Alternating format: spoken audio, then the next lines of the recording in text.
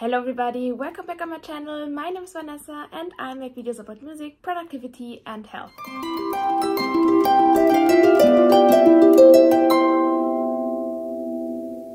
In today's video I want to talk about a very personal experience I had with hypnotherapy. As you might know, I did the 12th USA International Harp competition last year, and I had a few problems playing in the first round, and I also had a few problems with my memory in my last competitions and in my last recitals, and I was always looking for different methods to approach this problem.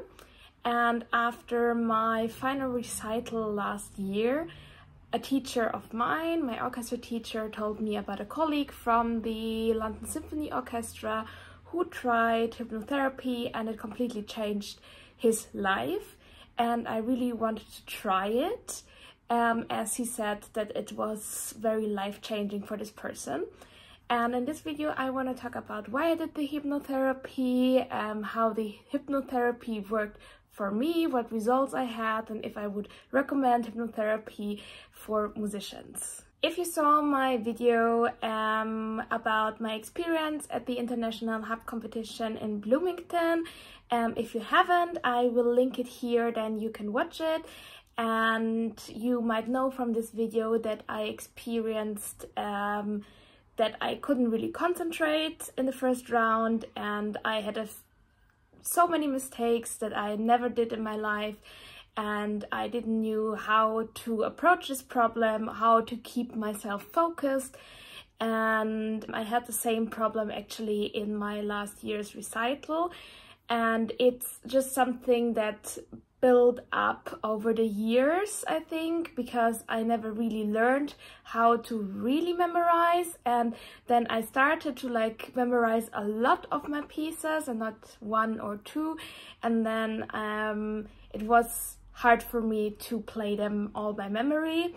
And I also had some bad experiences, which was just because I was, I think, not very well prepared.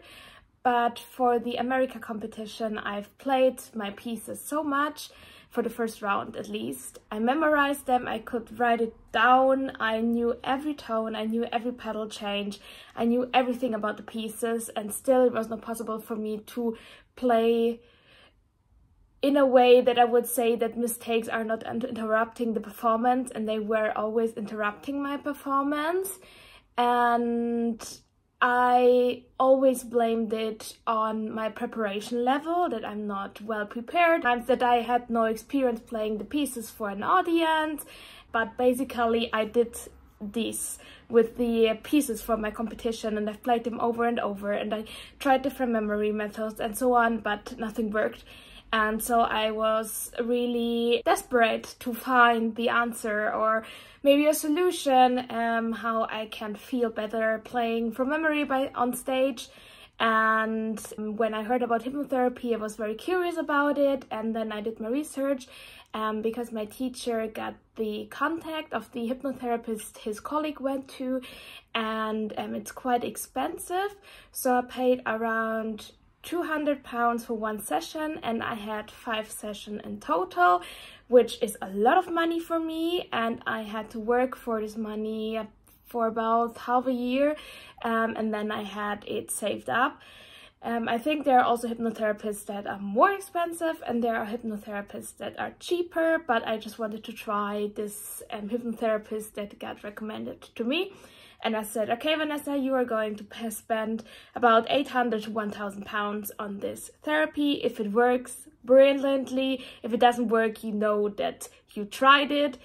And yeah, that's how I prepared for the hypnotherapy sessions. Before I had my first hypnotherapy session, the hypnotherapist offered a short chat about why you want to work with her or what your issues are, and I explained to her that I have this problem playing from memory on stage and sometimes also in my room, and if she could help me with that. And she said yes, we can try. And she taught me a little bit more about hypnotherapy. What she does is more of talking, and also different methods she's using for each client.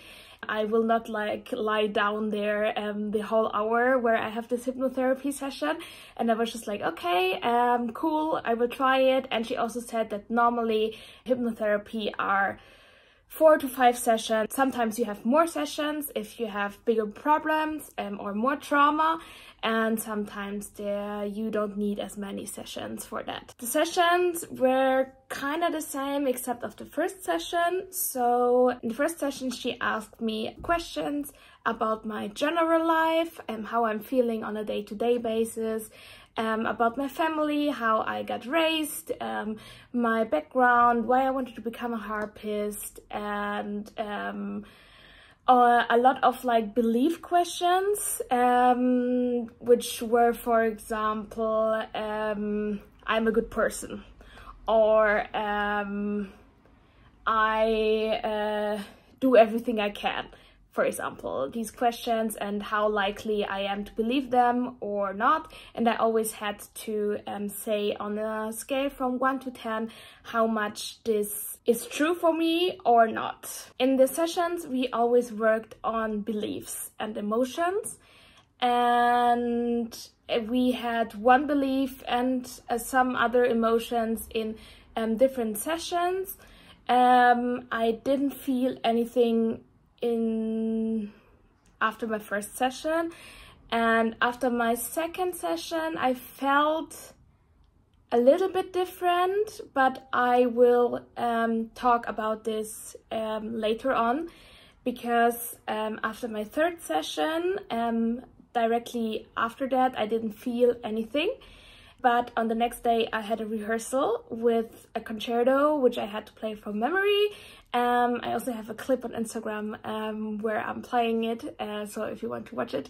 But I had a rehearsal 1 week before that with the accompanist, and I was playing it, I think, the second time totally from memory, and it was just a piece that I had shortly memorized. I just had 1 week to memorize the whole concerto, which was very, very fast for me. But I managed to do it, and I had this rehearsal with the pianist. So I was showing up to the rehearsal, and I knew that I would need my score for sure. First try I wanted to play from memory. And when I played the piece from memory, I think on the second page already, or the third page, I had a mistake, which was a pedal mistake. And previously, when I had a mistake, which was a pedal mistake, or I like slipped off the string or anything happened, I couldn't see my score in front of my inner eye. I'm a very visual person, and when I'm playing by memory, I always see the score in front of my inner eyes. That's my orientation. And of course, I know what the notes are by heart, but I also see the score in my inner eye. And when I did a mistake, the score was completely gone. Or I could not see the exact bar where I was in. I could see something later on, but it was not there. And I did a mistake, and I still could see the score in front of my inner eye. And that was so surprising to me, because I never experienced that I had the score in my inner eye when I did a mistake. I always had to jump somewhere else or do something. And when I played this concerto, I had a few more mistakes, but I felt no panic when I did a mistake, and the score was still in front of my inner eyes. That was so life-changing to me that I felt inner peace, and I was just thinking, oh, I did an A flat instead of an A natural or something. You can hear that I did an A flat, just put the A natural in there. And I did it, and I came out of the mistake, and everything was good. I didn't panic. I didn't have 1,000 questions in my head what happened. It was just that I was calm, and I could really analyze what happened, and that was nothing that I experienced before. And this was really, really life-changing for me. That was after my third session, and we worked after my fourth session and fifth session also on different things, but they were not as life-changing to me as the second and the third session now. And I really want to explain what we did, but it's very personal, and I thought about it for a longer time if I'm going to share with the internet on what we worked. But I think that you can understand how the sessions worked. I have to explain on my own. I will not overshare here, but what we did and how it influenced that I did not experience any panic afterwards. In the third session, she was working with me on one belief, and the belief was I am not good enough. And I had this belief for a long time. And every time we did a session, she was asking me, where's my past and where's my future? Where do I see it? And then normally I was closing my eyes, and then she was just asking me, yeah, when was the first time you can think of that you felt this feeling of you are not good enough? And I was thinking about, I think, one event when I was 18 or 17. So I was telling her about this event, then she was doing something with her fingers, and I had to follow her fingers. And while following her fingers, the feeling that I felt of I'm not good enough went down.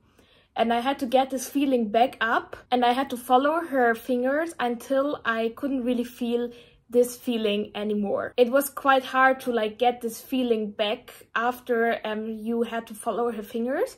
For me, I had to close my eyes again, and then she was asking me that now ask your unconscious self if there was a time before that event where you also experienced that feeling. And exactly in this second, another event came into my mind, which I forgot already, when I was 14. And it was exactly in that second. It was so scary. It was really so scary that it was exactly in that second. And so we worked also on this event. She was asking me the same question again, and then my mind jumped again to another experience I had during my studies, where a teacher of mine said something to me which I would now consider as totally inappropriate and not pedagogical and not nice and kind of traumatizing. I know that this teacher only meant the best for me, but she couldn't really express that, and what she said was not nice. And I could always hear what she was saying in my head. I had like a blurry image of the situation, how it was, but I could always hear her voice saying this over and over again.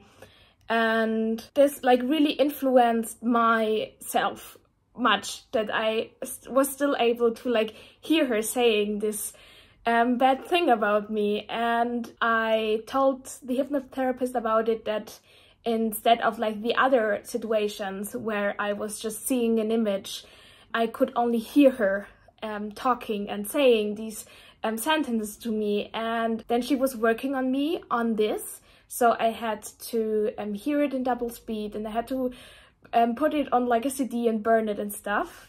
And on the next day, I can't access her voice anymore. So basically now when I'm trying to think of what she said to me, I can't remember. I can't access that. It's just like a very dumb, dark place in my brain. And even if I try really hard to think of like the exact voice and the exact words that she said to me, I can't access this memory anymore. And that's so scary, but also so life-changing, because it happened and it's just stored somewhere else. And the hypnotherapist told me that she's trying to put things that are still in my short-term memory in my long-term memory, and things that were very traumatizing also in my long-term memory. So I will not really be able to like access them so much. And that it's not bothering me anymore. And I can now say that I can't hear her voice anymore.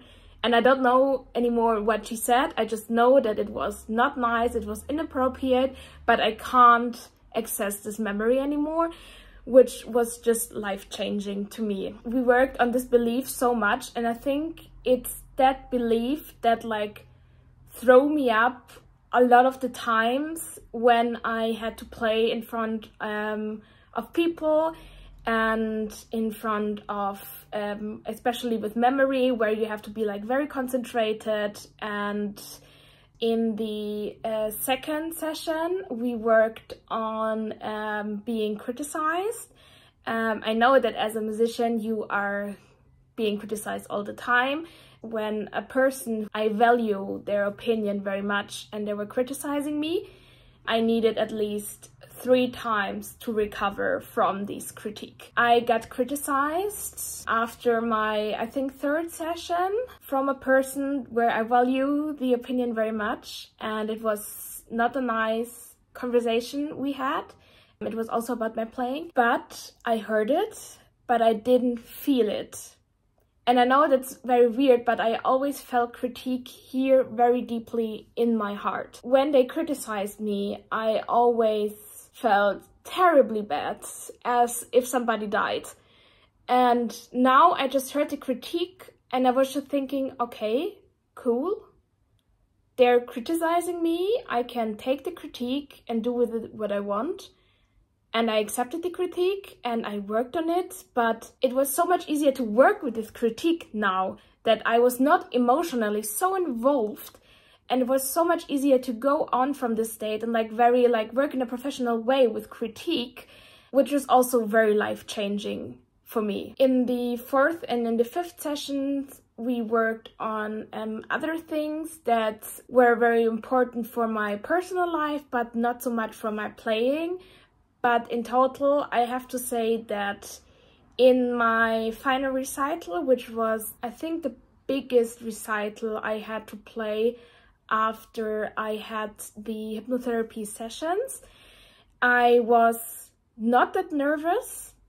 And also the other times I had to play, I had not this feeling of having to throw up, getting sick on stage, having shaky hands, having the feeling that I'm going to die on stage. And also when I made a mistake, it was okay. I didn't experience the panic I felt before. Also while playing, I didn't have to calm myself down so much. So before I went on stage and I played and I had to calm myself down while I was playing. I was just telling myself, Vanessa, please keep control. I always had the feeling of losing control, not having control over my body, especially about my feet. I was always watching myself playing. I never had really the control or the time to listen what I was playing. I was just occupied with calming myself down, that I'm not going to die, everything is okay. And I will survive these, I don't know, 45 minutes where I have to play by memory. And now I'm just thinking that somebody who has never experienced this panic or this state of having panic on stage, being in the stage while playing, can never understand how people are feeling when they are having panic, stage fright. They will never understand in what emotional state you are while playing. And it's easy for them to say, oh, you didn't know the scores enough, or you didn't put enough work in, because they just see the result of how you play and not how you were feeling while you played, and also not what preparation you did. I still make mistakes. I'm not a player who does no mistakes, and I really admire the people who are playing without mistakes, but I'm just not somebody who is able to play without mistakes through. But it's so much easier for me now to concentrate and listen to the music I'm playing. I have now to adjust myself to this new feeling that I have on stage, not experiencing this panic, having my score there, and I'm really looking forward to like work with this new state of emotions while playing. And I think it really benefited all over my professional life as a harpist. Would I recommend it to anybody? Yes. It really changed my life, and I can't thank this hypnotherapist enough who got me in this other state of feelings while playing.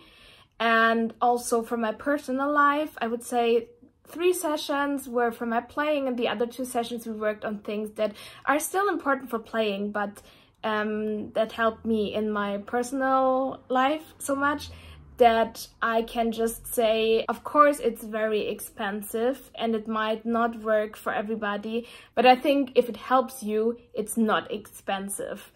And I'm very, very happy that I tried it, and I can just recommend to do it if you have the same problems as I have. One last thing I wanted to mention is that I did not think that I'm panicking on stage before. So basically I thought that I was just experiencing nervousness, and I thought it's totally normal because everybody is talking about being nervous. But what I was experiencing was not being nervous, it was panic. And I think there is a difference between these two. But because I never in my life had a panic attack, didn't really knew if it was panic or not, but it was panic that I experienced now on stage, because now I can really difference between being nervous, having panic on stage, and making a mistake, and how your state of mind is different in these situations. I know this video was a little bit longer, but I still hope it was very interesting for you. Please subscribe to my channel that you don't miss any further videos, and I will see you in my next video. Bye!